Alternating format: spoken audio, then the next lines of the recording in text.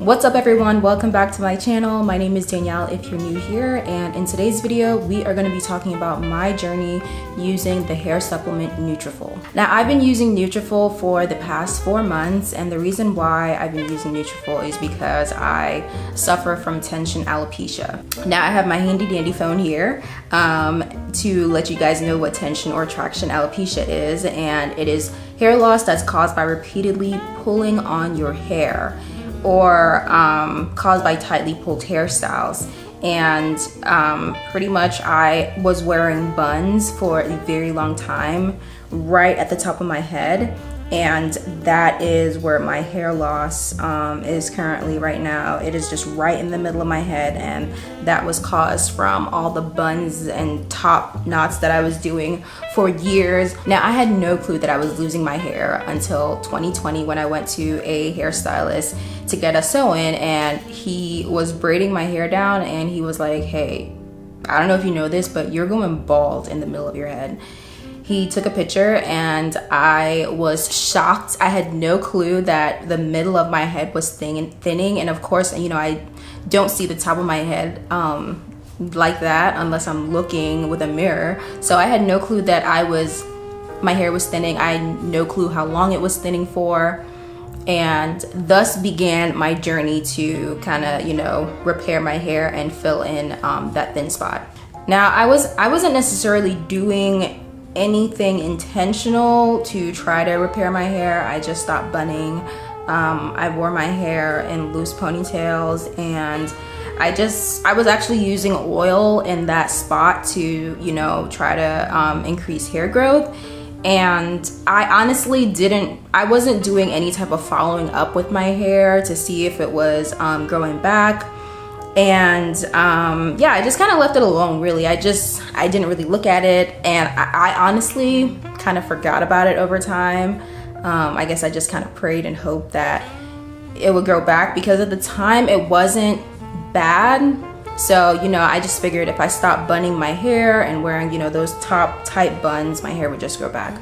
I just realized that I can see myself in my mirror, and you guys can kind of see my setup. So I have a mirror right there. I have a mirror right there, and then I have a mirror in front of me so I can see myself. Sorry if that distracts you, but I'm not gonna move. Fast forward to 2022 in April, I found my stylist, and you know, I went to her and I got a haircut. She took care of my hair. I got a silk press, and that's something that I want to point out. I normally don't straighten my hair. I've been natural for about 5 or 6 years, and I don't straighten my hair. If I do straighten my hair, it's never really bone straight. So when I straightened my hair, I was able to see, you know, what parts of my hair was thinner than the rest, what was, you know, where the damage was, and all that. So after I got my hair pressed, I went home, and you know, I'm taking pictures all up in the mirror, and I decided to take a picture of the back of my head just to see how short my hair was.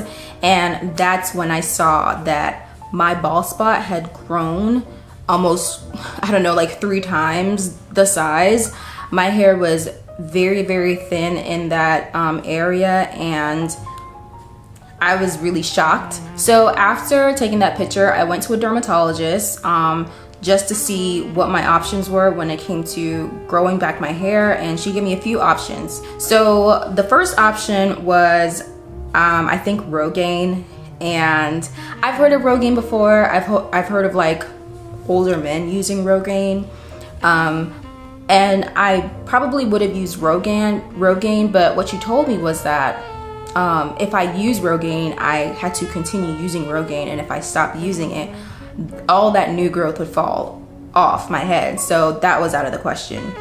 The next option that she gave me was light therapy, which was expensive, so that was out of the question. She also gave me the option of injecting steroids into that area to stimulate new growth, and I did consider it, but my insurance did not cover that, so that was out of the question as well. And then finally, my dermatologist told me about Nutrafol, and that it's a hair supplement, and that it's the only hair supplement that she recommends, along with a lot of other dermatologists out there. So let's get into my experience using Nutrafol. So like I said, I've been using Nutrafol for about 4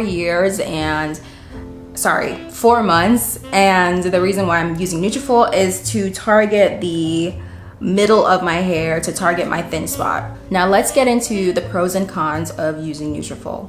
Some of the cons of using Nutrafol for me is, number one, the price. There were a few options on the website when I first, signed up, like different like subscription plans and stuff like that. I'm not 100% sure what subscription plan I chose, but in the end, I ended up paying $79 per bottle. This is how the bottle looks. In total, it has 120 pills for 1 month. If you do the math, that means you're taking 4 pills a day for 30 days, which honestly doesn't sound that bad, but another con is the size of the pill. So this is the size of one of the vitamins, and to be honest, I think this is kind of big.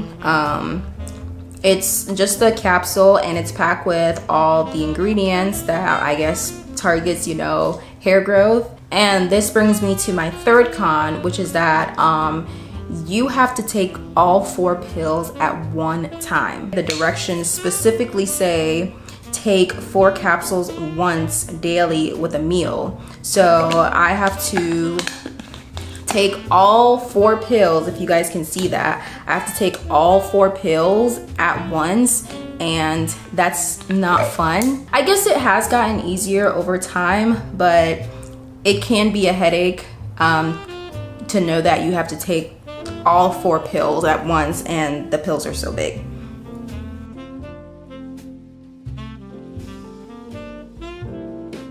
Some of the pros of using Nutrafol, I would say, is that it actually does work. Even though it does take time, I've read a bunch of reviews that, the vitamins do work.